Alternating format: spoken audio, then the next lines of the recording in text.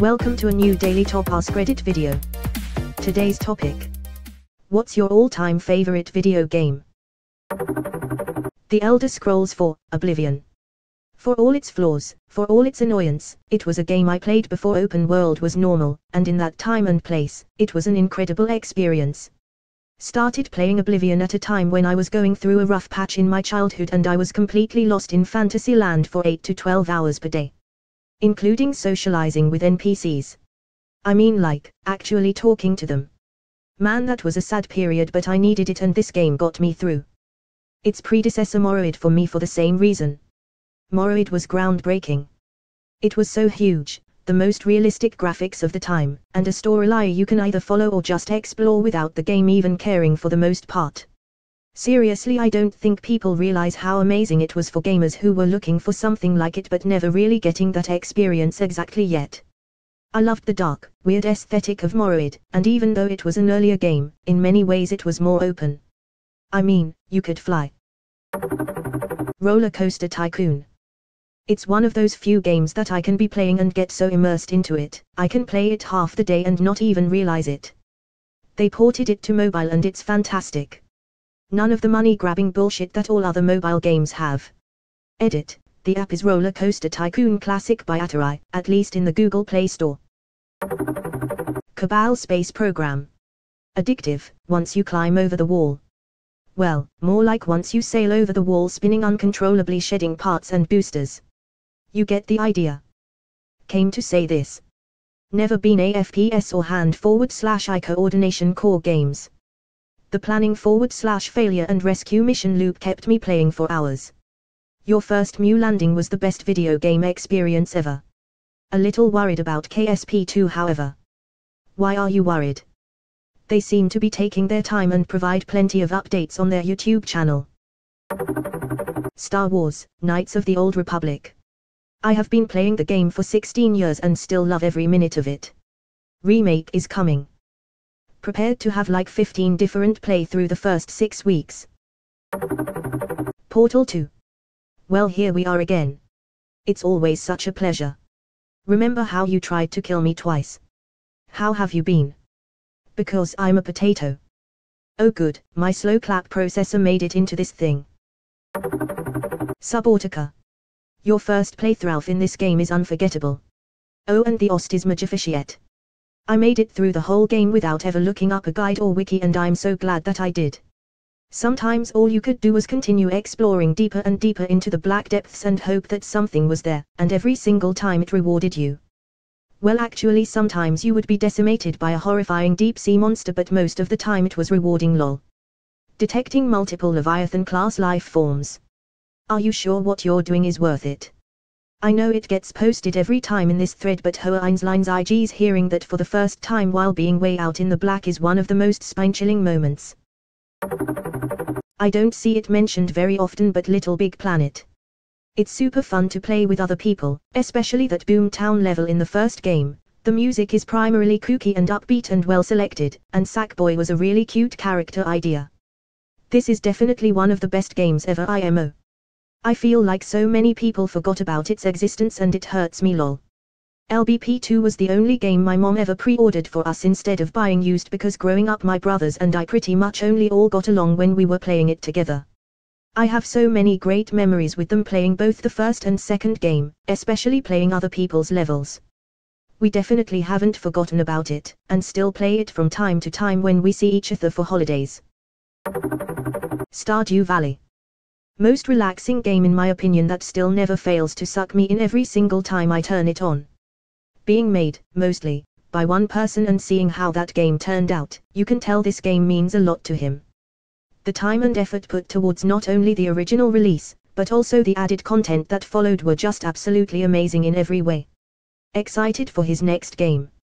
I have heard about Stardew Valley for years and just got around to purchasing it 2 weeks ago. I'm completely addicted. The first week I put in more hours to SV than my actual job. It is such an incredible game and you can tell so much love went into it. Outer Wilds. Not Outer Worlds. Wilds. I love that game. The music and atmosphere make me feel things that I normally bury deep down. Unfortunately I'm an idiot and I've been stuck for a while and haven't been able to complete it, but I refuse to look up any hints because I know figuring it out and experiencing it for yourself is what makes it special. There's a Discord that will help you spoiler free. I used it and they were perfect. You can find it on the r/Outer Wilds sub. This is one of those games that isn't really a game, it's an experience. There's very few games that have this accolade, of being a journey. The game Journey is also a journey rather than a game. BioShock. Something about that world just holds a weird place in my heart, partly nostalgia for one of the last times I still held that childhood awe and wonder for games, but also because it just holds up really well. The music, the atmosphere, the story, the gameplay. I've spent more hours in Rapture and Columbia than I thought possible for games that take around 8 to 12 hours to beat. I think a defining factor for me when it comes to enjoying a game, is if I just love being in the world, just walking around soaking in the atmosphere. The MG's games are also like that for me. Would you kindly explain why? Best twist for my young brain when that came out. Think that was the moment it made it into my own video game Hall of Fame.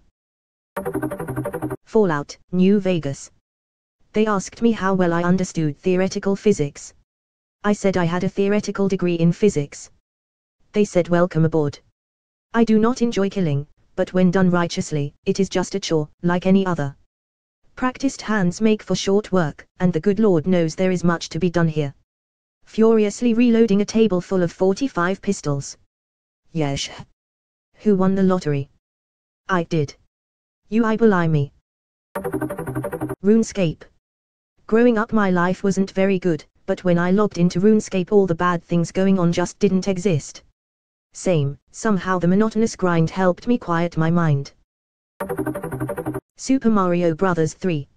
Absolutely perfect game if you ask me. SMB3 and Super Mario World for sure. I am partial to the latter one because our family never owned an NES, only an SNES. But, SM3 was groundbreaking, and as an adult I went back and bought an NES so I could play it. It seems stupid but Mario Kart Wii. There's a lot of things I hate about it, but everything I love about it basically washes the bad stuff out like it was never there. Edit, from the comments, I can tell that it's not stupid. Not stupid at all. That game is pure unadulterated fun. Crew Trigger. It was a life changer. Crew Trigger was not released in Europe at all in its original SNES version. Worst crime against humanity ever. Mass Effect 2. The story, the characters, the writing, the gameplay improvements. All of it. Also Garrus. Very much Garrus. I've played Mass Effect so many times over the years and it never gets old. There's no Shepard without Valkyria. I've always headcanoned that when you recruit Garrus in Me Too, that night he and Shepard get drunk and strut around the Normandy blasting The Boys Are Back in Town by Thin Lizzy on the loudspeaker. Zelda Ocarina of Time for N-64. Removed. This was one of my first video games and I have great memories of having friends over for LAN parties, setting a kitchen timer for our truce sometimes so we could build huge cities and throw armies at each other. I'm also convinced the campaigns helped me pass history class, as my classmates and teacher were shocked when I knew the entire story of Barbarossa, William Wallace, Attila the Hun, and more all off the top of my head lol. I've kept up with the expansion, the HD re-release, and now the definitive edition. It's also the only video game I ever remember my dad playing, he was incredible and I've only beaten him once ever. So 100% this. Wolololo. Roses are red. Wololo. Roses are blue. Command and Conquer, Red Alert. The Witcher 3, it just felt magical to me. Edit, this is my most awarded /upvoted comment, just so glad so many people share the love for The Witcher 3. On my second proper playthrough with DLCs and as many side quests as possible. I've already crossed 222 hours of gameplay and I dread finishing it.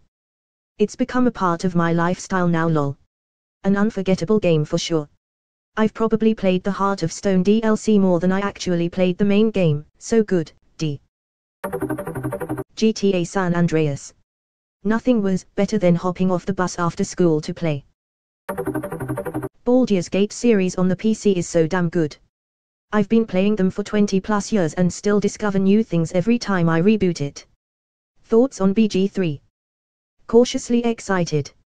Divinity Original Sin 1 and 2 were great, but I'm not sure if they'll be able to capture that same feel and scope to the world that's in the BG games. I've already bought it though and I'm waiting for them to finish it before I dive in. If I'm being honest, the most genuine fun I've had playing a game was Guitar Hero.